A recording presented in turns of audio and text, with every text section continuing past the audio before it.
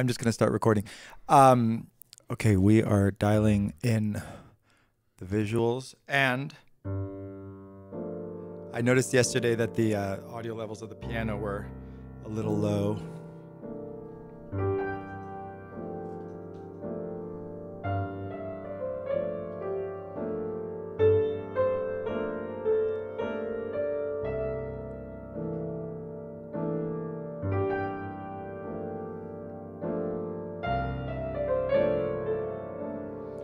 There's the first mistake. So I'm going to stop at the first mistake, and each time the thing will get longer. I was just about to do a welcome to being in the world. Faded. That's what I was going to say, yeah, that we could come up with like a little introduction let's try it again. We write. You have an idea for what you might want to say? Well, I'm going to start basic. Just welcome to being in the world. Okay, let's try that again. But I'll put on my Leonard Cohen voice.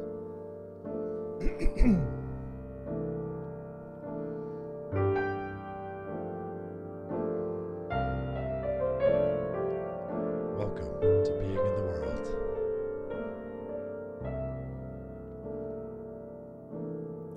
That's it? I didn't time it perfectly. Also, I think my levels are really low. I can't even hear myself. Uh-oh. Okay, hold on. Wait, you seem fine on this, but let me check you out here.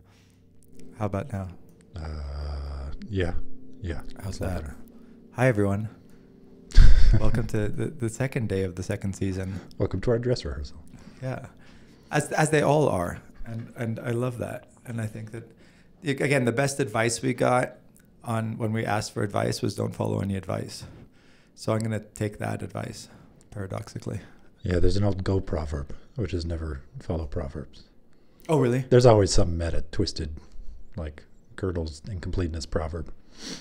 Or a bit of advice, the one that self-cancels. I think your levels are low because your mic is a little far away from your face. You should just move it a little towards you. Like just swing it towards you. There you go. Yeah. All right.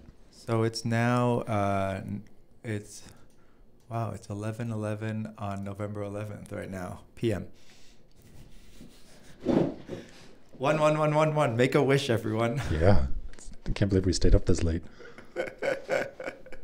I love our studio also, which doesn't actually give any hint of what's going on outside. Yeah, it's getting so beautiful and wintry out there. People don't realize the desert gets cold. It snows. There's snow-capped peaks outside your window. It's glorious. Yeah. I went for a little walk, and it looked like I was in a Swiss postcard. Yeah. It was really lovely. Last year, we had our first winter, like our snow since the pool was built, and we sat in the hot tub with like 8 inches of snow all around us, and these Joshua trees, spikes under the snow. It's very unexpectedly surreal and beautiful. How do you like living in the desert so far? What's been your experience of it? I often live vicariously through other people's points of view, and so the thing that I realized that I most liked about the desert is that people show up here, and they can see the horizon, and the horizon looks like something they can walk to. And I think when people are coming from urban environments, that's just something that is never true. And it looks almost, I don't know, I grew up with an ocean all around me on all sides. I mean, I guess there was land on one side, on the other side of the ocean, but mostly just ocean. And so I didn't realize how much I depended on being able to walk to the edge of a property, or like walk to the edge of a geographic borderline and just stand there and look out and not be able to go further. And I feel like the desert has a kind of oceanic quality to it, which is like, if I stand at the top of this hill, it's just BLM land forever. And I mean, yeah, I guess I could walk that way in the same way that I could hypothetically swim just like straight out into the ocean, but I know I would die. I feel very similar when I'm looking out at a kind of desert landscape as I do an oceanic landscape. We said something about BLM land to someone the other day, and they said, Black Lives Matter land? Oh, yes, of course. It's actually Bureau of Land Management, but I think we could just christen it Black Lives Matter. Federal land. Yeah. The opposite of the BLM movement. And so what else has been on your mind these days? What are you thinking about, Patrick?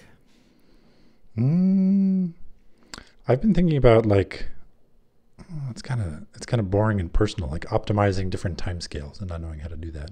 What do you mean by optimizing timescales?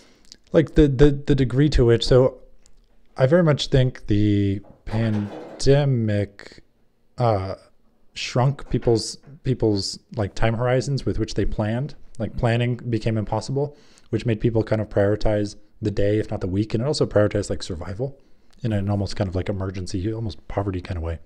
And like now that it's coming back, I find myself trying to think about what to do weeks, months hence. Like 2021 is now a realistic possibility of a year that exists. Whereas much of this year, I felt like we were just kind of trying to focus on and get through 2020. Mm-hmm. Like we just didn't know what would happen. Were there positive sides to that though? I mean, I think there's extremely addictive qualities to emergency kinds of thinking. Mm-hmm. So there's this funny thing. What were the exact two examples? Yeah, I was camping with someone and I was in a kind of anxious state. And for whatever reason, I was just like, my mind was elsewhere. My mind was just kind of like on a loop. And I wasn't even though I was out in nature, and it was by virtue of the very fact that I was out in nature with someone I really liked. And we were together and it was romantic and we were camping out in the woods and it was the first time we'd camped. And it was stunningly beautiful, like Mount Rainier in Washington. It was gorgeous. It was one of her favorite spots. It was this little thing right by the water, this secluded little campsite. And the whole time I was just anxious. And the whole time I was just thinking, like, I, by virtue of the anxiety, do not deserve to be here. Don't, at some threshold, want to be here anymore. I felt underprepared. I didn't have the right kind of, I've always felt somewhat like I always have the wrong equipment for the environment that I'm in. And sometimes just my body is that equipment that is wrong for the environment that I'm in.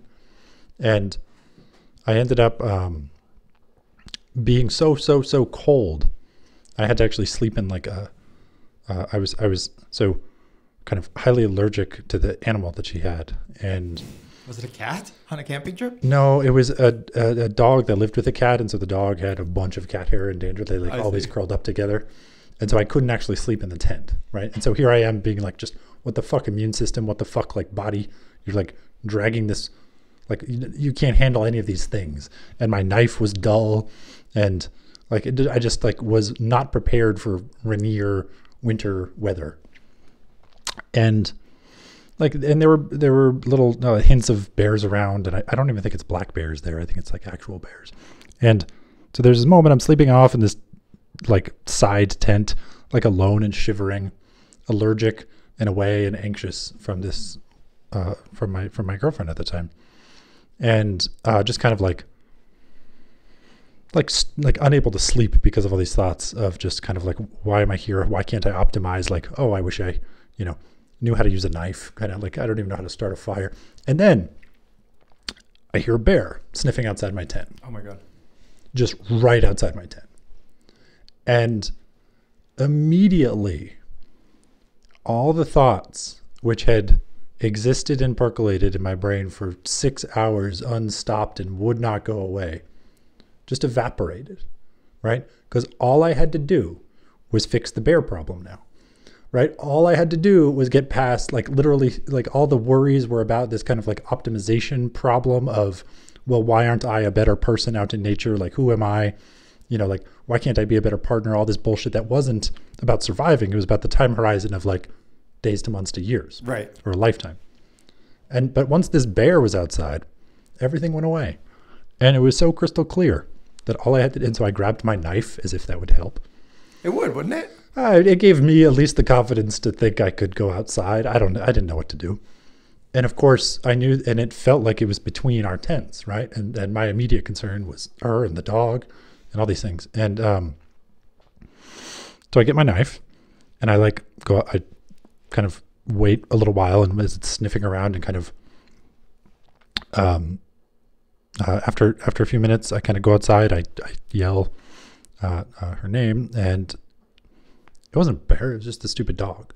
There was no bear. Yeah, no. It was just I had misperceived the sniffing. So anticlimactic. So she had got out to take like I was so worried. I know, she had got outside, like out of the tent, and I just didn't hear it, to take like astrophotography at night, like long exposure stuff. And of course brought her dog, and the dog came back because it missed me, and it was sniffing around, and I had misperceived the size of the sniffing. But what was so interesting was how quickly and like no other thing could kind of stop my dots from kind of rolling, except that, right? Emergency came in and interrupted and gave me clarity in a way that nothing else could. And so I feel like the pandemic, for a lot of people, has actually achieved that on some small level. They've had anxiety about their life, or how do you optimize, how to be in the world, how do we make our own lives, for ourselves to the best and maximal degree possible. But then an emergency comes and you just have to survive the day. You have a tiny virus bear outside your tent, right? And suddenly all these thoughts go away. What do? You just need to make sure that your family survives.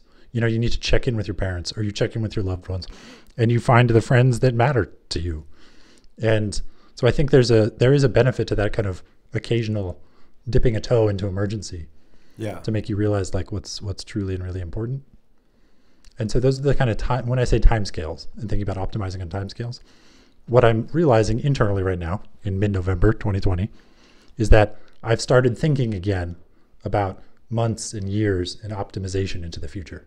Because you see an end in sight, even though, because you sent me an article yesterday that things are going to get worse before they get better, it seems, right? We're entering a dark winter.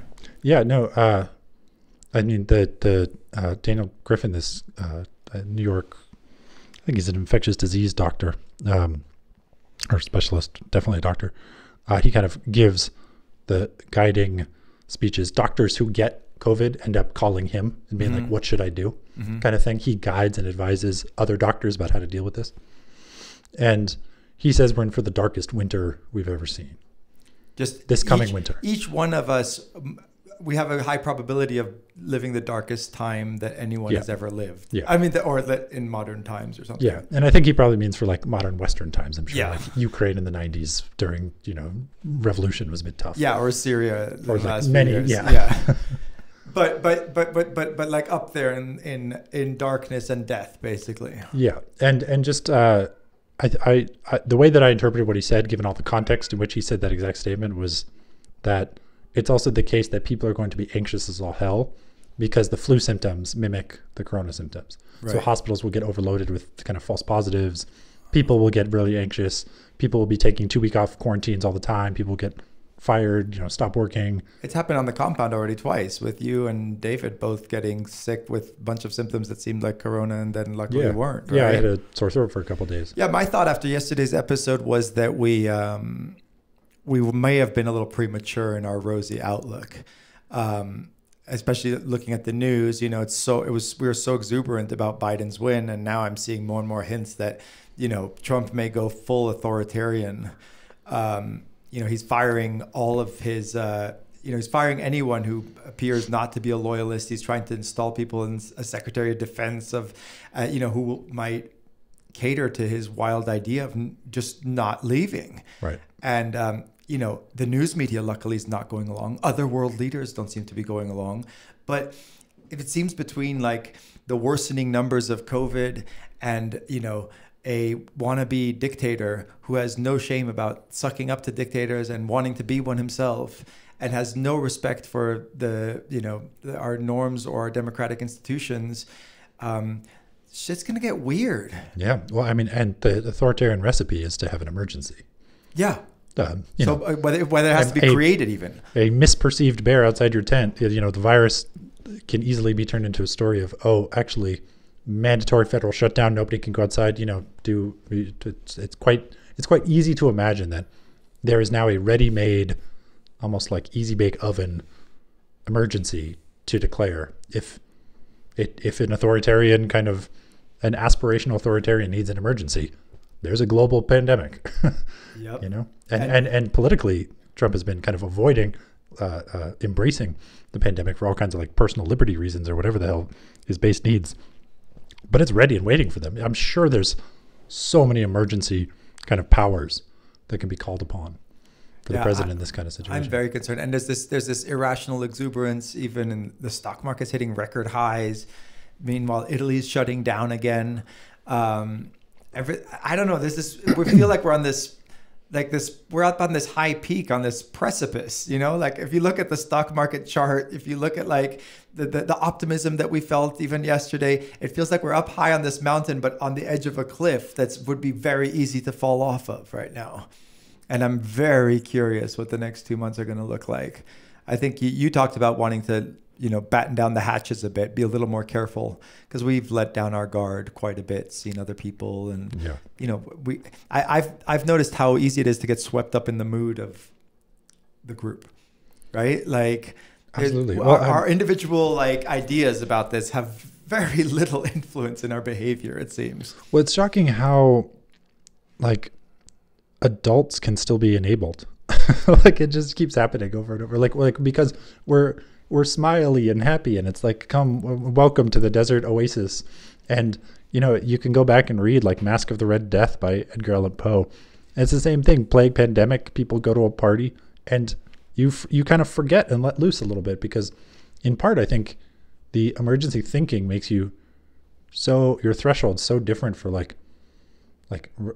what counts as the kind of relaxing joy and where to find pleasure in life and in the small stuff. And it's one of the kind of counterpoints to this, we've been a little loose, is I've seen a lot of people come here and kind of rest in your hot tub with the gorgeous desert horizon, and people that are kind of, if not close, but at least just relaxed.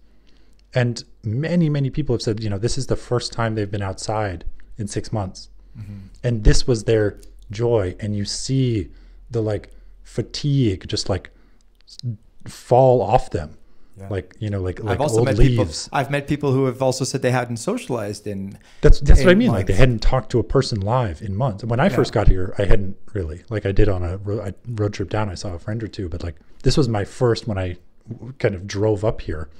It was the first time I'd really spoken to someone. And so that, I mean, honestly, the degree to which, yes, we've been a little loose with opening up, and, the desert doesn't have that many cases, and the air is different, and the density is different out here. And we're outside most of the time. And we're outside almost all the time.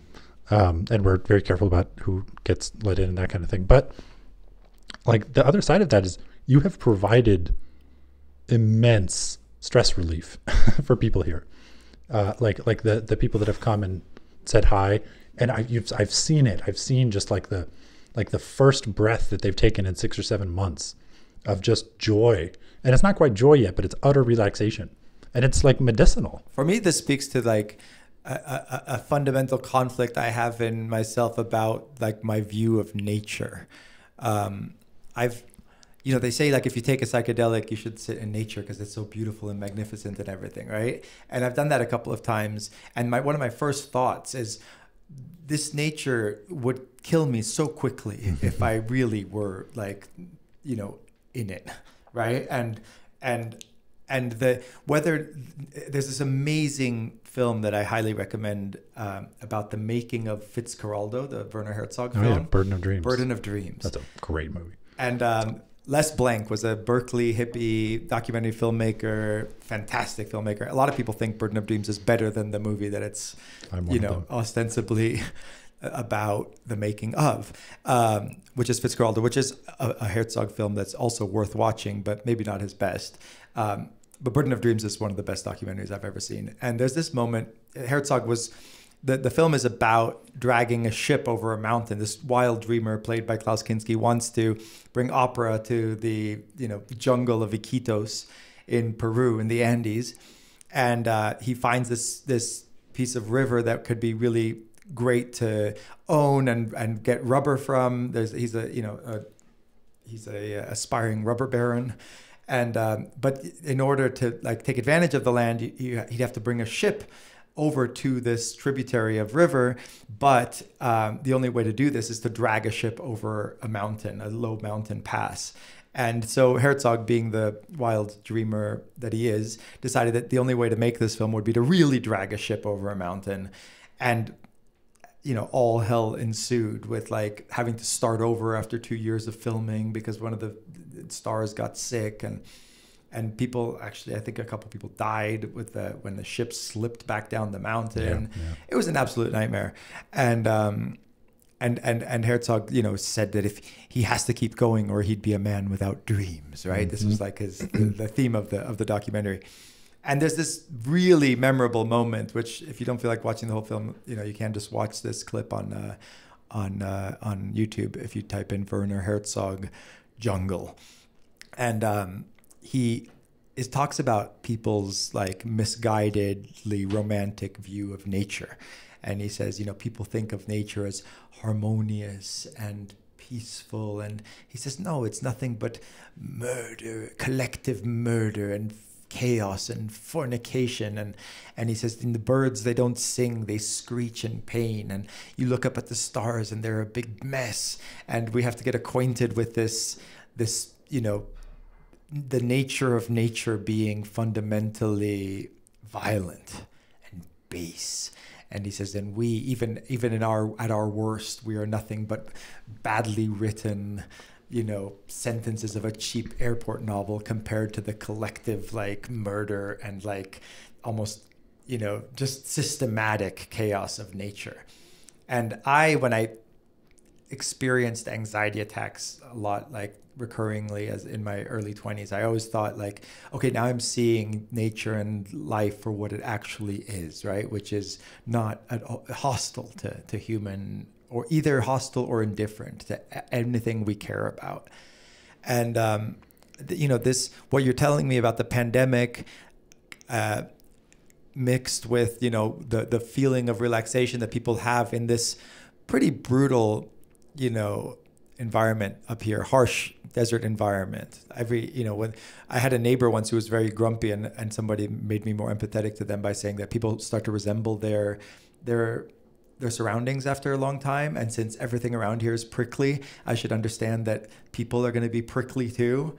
And these Joshua trees are so cool and surreal and beautiful, but if you touch them, it'll go through your hand easily, right?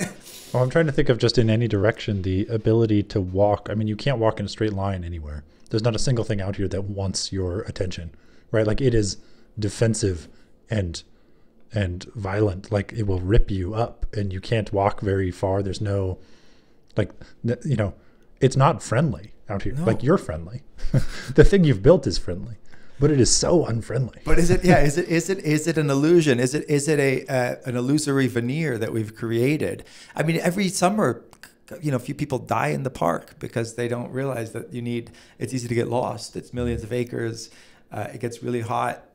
You don't have long out there if you don't, without water and in that direct sunlight, even without an animal coming to eat you. Yeah.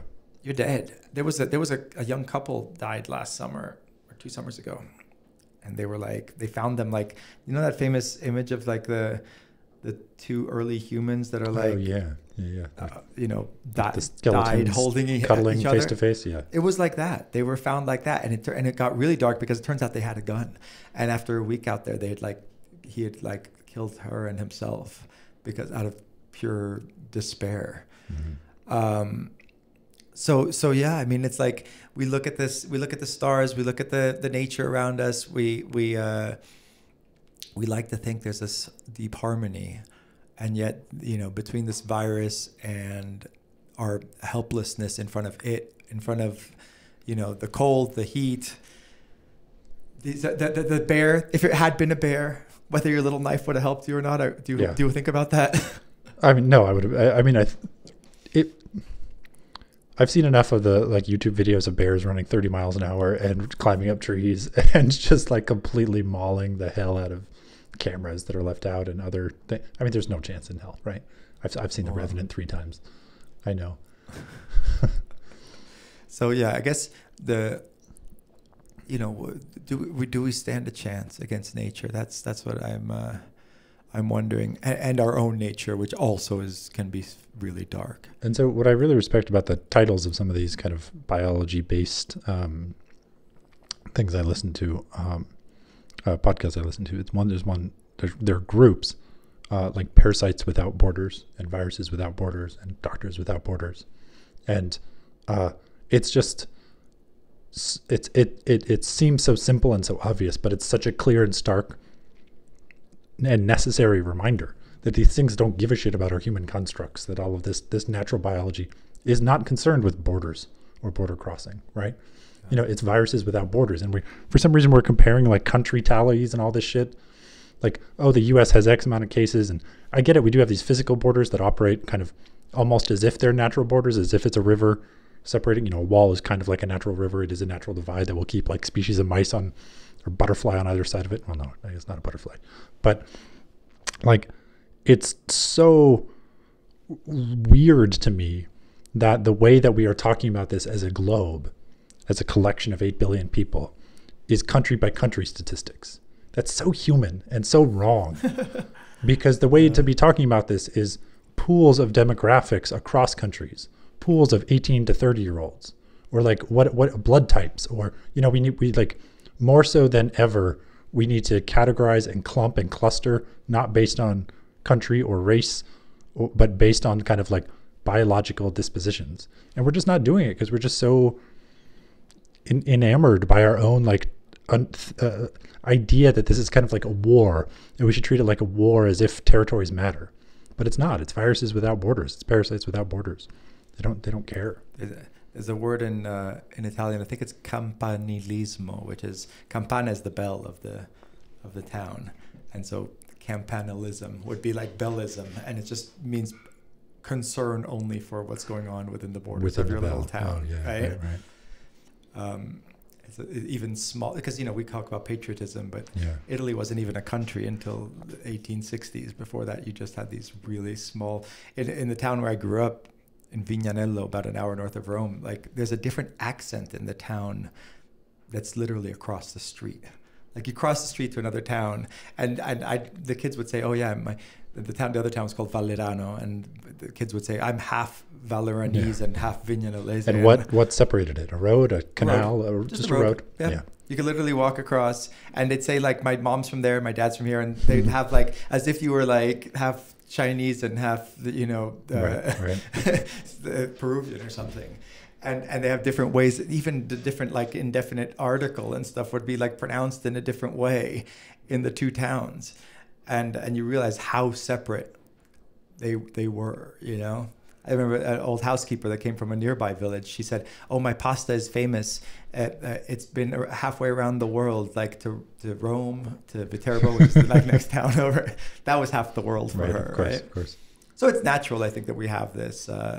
But my question is, there is a certain degree to which the walls against, you know, that we put up against nature are obviously helpful. When I've had these psychedelic experiences in the middle of nature, I then reflect on the safety of my home and the ability to get food at the grocery store and all of these things. And of course, all of that can fall apart, but we do erect boundaries, and including the masks that we're wearing, and, you know, and not letting people in our homes and all of this stuff. There's a necessary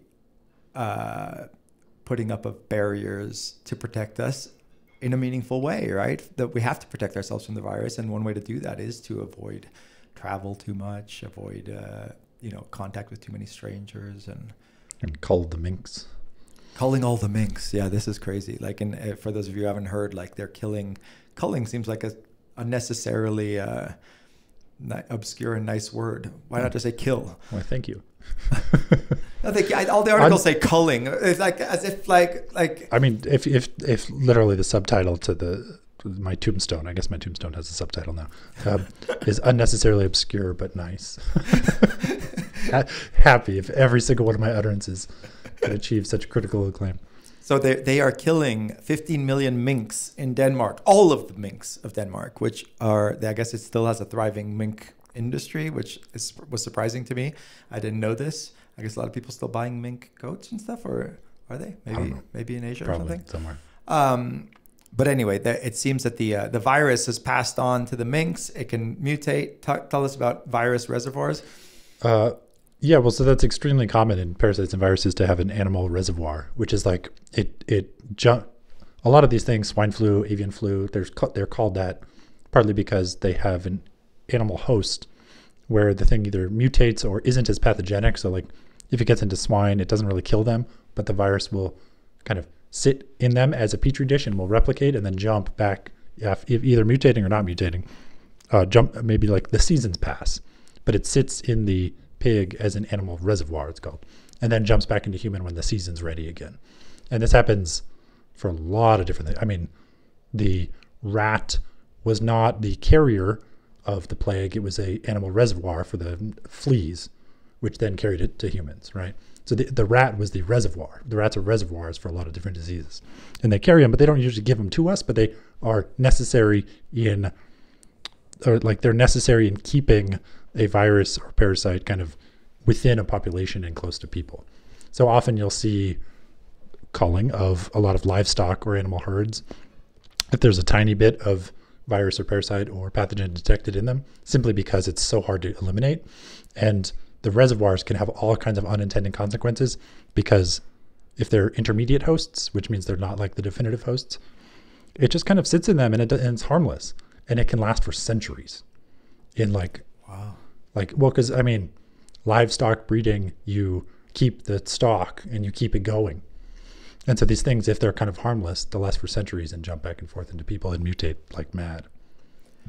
So it often happens with like Lyme disease, I believe, on the kind of northeast coast. The attempt, and you'll see this sometimes with malaria, the attempt is not necessarily to attack the parasite in the immediate host vector, it's to get rid of the animal reservoirs. I had a back to the harshness of nature, which this is just yet another example of it, I think. And back to the psychedelic experience. I had an LSD trip once, and my friend Mark Rathall, who I'm excited to hopefully have on the podcast several episodes over Christmas. He might come out here. Great.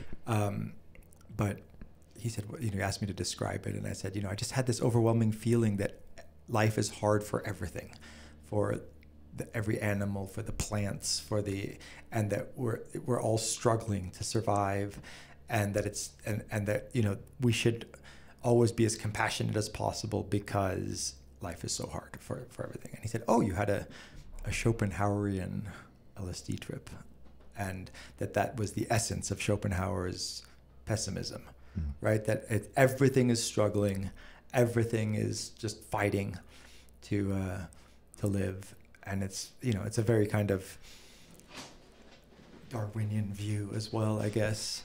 I mean, the things that we call wars pale in comparison to what's happening between. There's one continuous war on this planet, and it is never ending. And the casualties, we wouldn't even have like enough ink to write the significant digits. It's like bacteria and viruses have been fighting and killing each other for billions of years. In like the oceans. So if you look at the amount of viruses that are on the planet, there's trillions of them. Really? Individual kinds of virus. Oh, and they fight against bacteria? Yeah, most of them are bacteriophages, which kill specific species of bacteria. And it's usually like 1-to-1. It's like a targeted precision assassination. And this is happening in the jet streams in the air, in the oceans. And if you pick up like a cup of ocean water, there's millions of viruses in there. And there's like, specifically, they don't care about mammals. They don't care how special we think we are, how conscious we are, whether or not we feel pain or sadness. They're just there to spread and attack bacteria. So like, wow. It is brutal. If you had the ability to zoom in on what nature truly is, you would find like a massacre to like out of even human comprehension. I referenced this yesterday. The Alex Filipenko, the Berkeley astronomer, gave a great interview with Lex Friedman the other day, which I highly recommend everybody look up on the Artificial Intelligence podcast. And they were discussing the Fermi paradox, which, for those of you who don't know, is like, if there's life, if the galaxy is teeming with life, like where is everybody? Why haven't we seen anybody, right? And then there's different solutions proposed. One is that maybe there isn't any other life out there, and maybe just so much of space is empty. But one solution that Filipenko suggested that I hadn't heard, which is that maybe the universe is teeming with life, but intelligence is an aberration because it's actually not that useful.